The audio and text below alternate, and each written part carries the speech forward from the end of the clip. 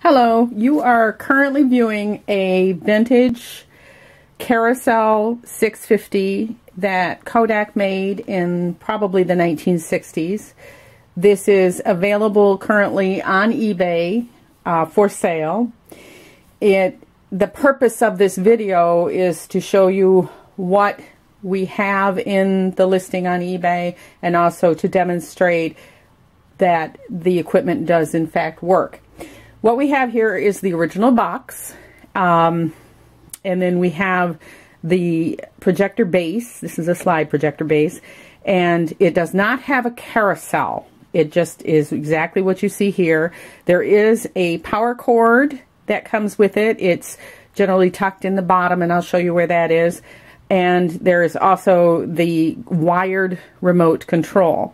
So now you notice here there are 3 lenses off to the side. I actually took those out of the bottom of this projector because they do fit in there loosely, and I felt it best that if I'm going to ship this, I'm going to wrap those in tissue and make sure that they are shipped, not installed necessarily, because I was afraid that they would ship.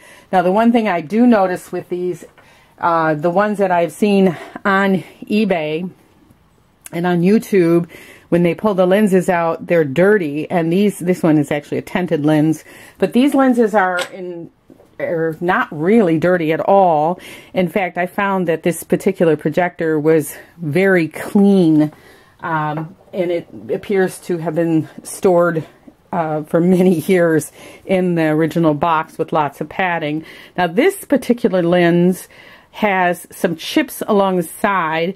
I don't know that that would really affect the performance of this lens. I tend to doubt it, but you know, it is something that I wanted to disclose up front. Okay, the important thing about this projector is that it can power on and that it has, you know, the fan. So I'm going to turn on the fan with this. That is the fan humming in the background, and this is the back of the machine, by the way. And then I'm going to turn on the light. So the lamp actually works very well. There is one bulb inside of the compartment in the bottom of the unit. No spare bulbs that I could see, but those lamps, I understand, are pretty hard to find, if at all. Now the other important part is this wired remote. It has the forward and it has the reverse, and you wanted to make sure that's the forward, and here's the reverse. Now there's also a way to manually do that on the side. Let me make sure there's the reverse there. Okay, and there's a lot of other buttons that I'm not really sure exactly how every one of them functions. I found that there are some really good YouTube instructional videos out there of people that own these. I'm just demonstrating that the parts and pieces work. So I'm going to turn it off now, and we're going to take out the remote plug and the power plug, and you can see they're proprietary to this particular machine. It's a very long power cord. I didn't measure it, but it's quite lengthy. And I am going to put it off to the side, and I want to turn this over for you to see. Let's see, this is the bottom, and let's make sure we're still in view.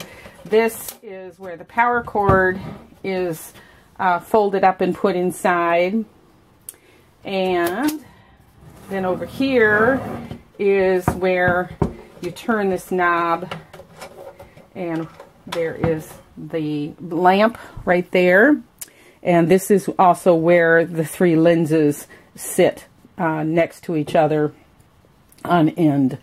So that's all intact. This here is a leveler so that you can get it level, and this is the handle that folds up and down. This is how you control the leveler.